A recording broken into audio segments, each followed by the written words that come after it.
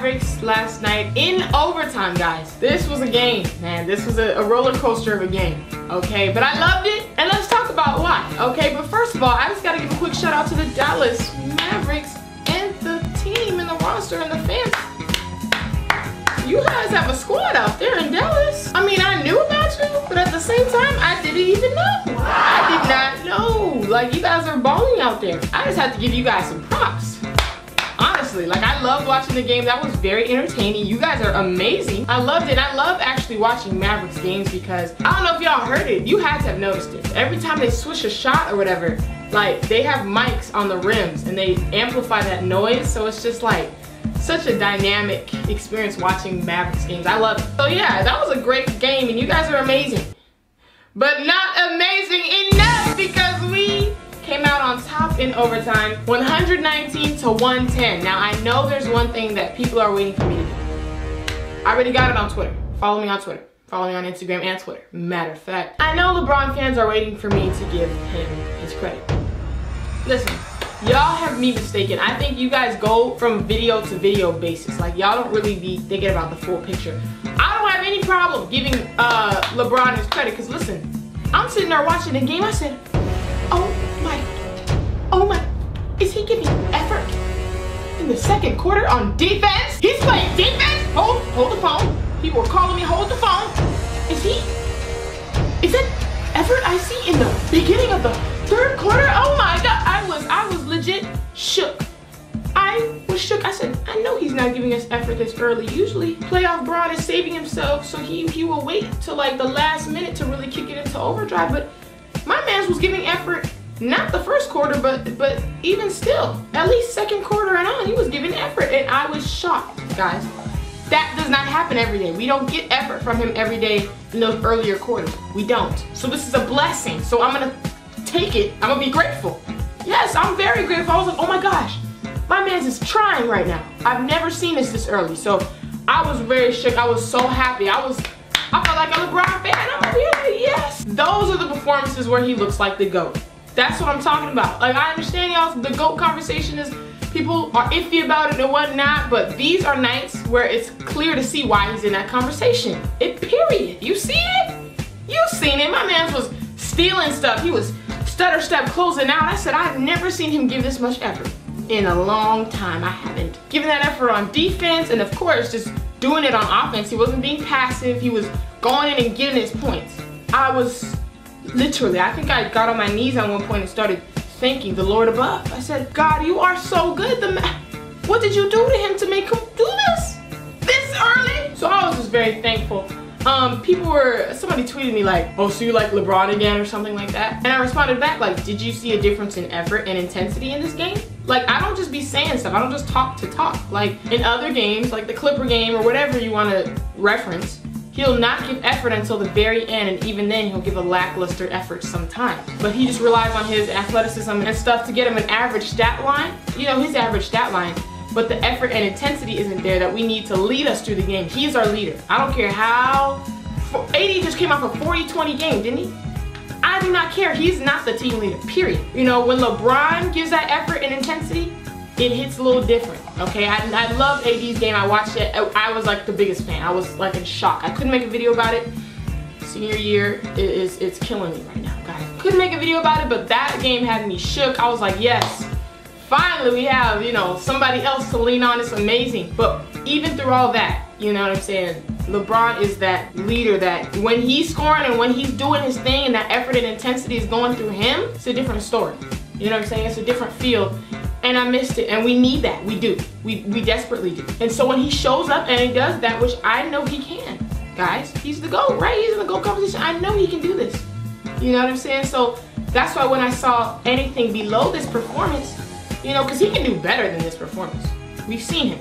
But when I see stuff lower than this, like not giving that effort, even if he was giving the effort and he was missing, at least I'm seeing you try, you know? But for me to see him not even give that effort, it hurts. Coming off of Kobe, 20 seasons of Kobe, seeing effort being given, even if he's missing. And to not see that effort, yeah, I'm gonna be a little mad, I'm gonna be a little salty. Of course. But when I see him give performances like this, I'm happy about it. And now I'm gonna turn the table on all the people in the summer that are saying that LeBron's old. You know, LeBron's not this and that. I still, even me being a Kobe fan, whatever, I'm not a LeBron fan, I still had him in my top 3 for this NBA season. People were being wildly disrespectful and putting him, he's not even top 5 for me right now, top 10. I'm like, are you seriously saying that or what? Because like, we know, you know what I'm saying? We know that's not true, okay? I'm not even a LeBron fan, but I mean, really, let's just face the facts. You know what I'm saying? You see what he did tonight? That impact he had, you know what I mean? That's top 3, easily, easily. Now we can argue if it's higher than 3rd, you know what I'm saying, 1st or 2nd. I'm not here to talk about that. I'm just saying. Then when he started playing like he did the Clippers and some of the other games, like this kind of that rocky road effort, I was like, that's when I could justify putting him lower because he's just not playing to his potential. But I knew he could. That's why I didn't take my statement back. And look at him, performing, showing out, doing what he's supposed to do. That's why he deserves to be in that top 3. And guess what? Yes, he's old. That has nothing to do. Like, he's still killing it. You know, look at Kawhi. How young is Kawhi? Look how old LeBron is. Look at their impact. Look what they're doing. Same. Crazy, right?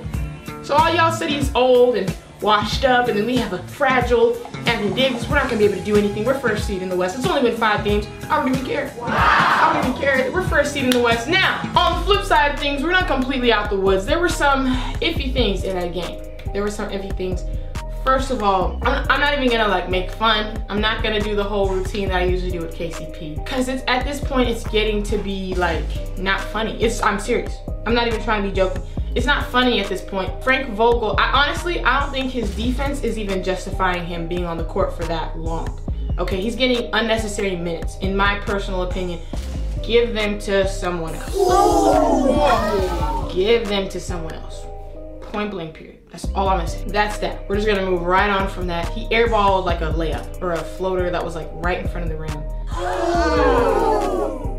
You know, like at this point, it's not something that's like, okay, he's just in a slow slump. Like, he's detrimental at this point, as we can all see, like it's proven. Look at the stats, look at what he's doing, look at his efficiency rating. He's detrimental.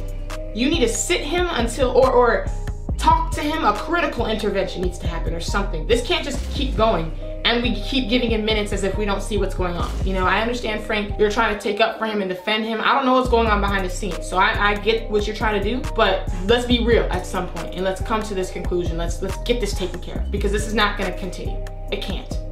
It's getting very old and it's only been 5 games. Okay, so that's the one thing. Second thing, Kyle Kuzma, he got back out there. He scored 9 points. His 3-pointer seemed to be a little off. I know it's his first game coming back, so I was interested to see how we would fit in the rhythm of things and if stuff would still flow. And I don't know, last night was a little weird in that our offense was just bad in general, especially the first half. Like, we were taking a lot of threes. We were missing a lot of threes, but we were just still taking them. There was a lot of long shots. Rebounding was horrific, and we'll talk about that, but our offense wasn't really flowing. Like, it was you kind of get into these stagnant patches, and it's just like everybody's kind of looking at each other like, what are we gonna do? Who's gonna be the one to take over? I think we need to be looking at it as a team mentality. Like, everybody needs to be cutting, moving around at all times. You know what I'm saying? We shouldn't be looking at LeBron waiting for him to take over, or looking at AD waiting for him, or is Danny Green gonna, like, we should all be cutting and moving and everything should be flowing. So yeah, the offense was a little stagnant, so I don't think it was like anything against Kyle Kuzma. I think he's gonna come into it once we kind of figure out the rotations and everything, and you know, once he's really back, we'll see exactly how he fits in, so I'm not even worried about that. Rebounding, major issue. I hate to say it because I really like JaVale, but JaVale was, at some point I tweeted, I'll pay Frank Vogel to take him out the game. Like, he was not rebounding. I don't want to say he wasn't giving effort because I don't know what it was, but he just wasn't boxing out. He would just jump. Like, where are you jumping? Get towards the ball. Like, it was just hard to watch. I was just confused. You know what I mean? Defense-wise, he wasn't doing it either. You know, Dwight Howard came in and they brought Boban in on their side to counter that, which is a great counter. Like, oh my gosh, the Mavericks lineup is unbelievable. But Boban came in and made it hard on Dwight, but he was really out there giving that effort, trying to box out, getting those boards and stuff, and it was hard for him. So we were still just in a rebound deficit, okay? The offensive rebounds they got was unacceptable, and I thought that was something we were gonna talk about at halftime, and then like, okay, we come out of halftime, maybe they just weren't thinking about rebounding, but now we're gonna all give that effort. Still wasn't there, you know, still really tough to watch. I'm sitting there like, man, put me out there. I mean, I'm gonna stand at least under the basket to get it. Like, at least I'm gonna be in position. I can do that. I can run to my spot, you know, put me there, but it was hard to watch. So that has to be something that we get over, that this rebounding can't be, because there's certain teams with this length. You got Boban, Kristaps, we can't be playing around with rebounds. I think Dwight and JaVale, we're used to being such a big team. Anthony Davis right there, like, we're gonna get these rebounds, but you can't. So that has to be a concerted effort. So that's something we gotta bounce back from. I know this was just this one game that was horrible, but if we're playing like this against big teams, that's a problem. So we need to get that under control now. But beside that, I was glad Alex Caruso got some earlier minutes. That was interesting to see, and I liked it. He did well in that role. I loved that Frank Vogel. I like he's trying different things. Once again, I told you we have so many possibilities, and guess what? Rondo hasn't even touched the floor yet. Kuzma just barely touched the floor. You know what I'm saying? So we have so many different combinations we could try, different lineups we can run.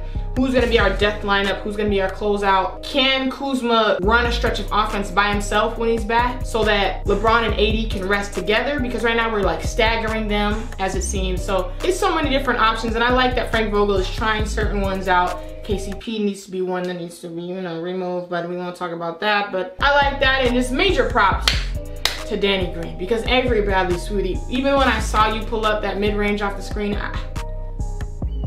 I knew, I was like, why are you taking that? And he's capable of making it, but I just knew, Laker Prophet, I knew, I was like, why are you shooting that? And he missed it. Like, I thought it was over. And then LeBron zinged it over to Danny Green, punked, got him in the air. Why would you ever, by the way, splashed it? I said, that's what you're here to do. Got the dead eye tattoo on your, oh, come on now. I was so hyped. Everybody was hyped. Everybody in Lakerland was hyped. So this was a great game, you guys. It was a great test of like us being against another powerhouse roster, you know, so to speak, and seeing how we do, seeing how we perform in overtime, trying to figure out these lineups. So once again, guys, I told you, Laker fans, I told you all we could do from that Clipper game is go up. All we can do from that Clipper game is get better. I told you guys that. Literally, I called it, man. And we're trending upwards. We're learning stuff and we're figuring stuff out. We're starting to go this way. Guys, come on now. Come on now. What did I say? Other teams, they might have started here and they have nowhere to go but down. We have nowhere to go but up, and we're literally going that way. So I'm excited, guys. This was a great game. But yeah, guys, like this video if you enjoyed it, and I also want to know what you guys thought about this game, okay? What would you do with the lineups? I need all my YouTube comment coaches to let me know in the comments below. All right, follow me on my social medias to stay updated. I'm gonna start going live once I hit 500 followers on Instagram. So follow me, created a profile, follow me. All right, click this video if you haven't seen it yet. Click here to subscribe to Join Splash Squad. Like this video if you enjoyed it, and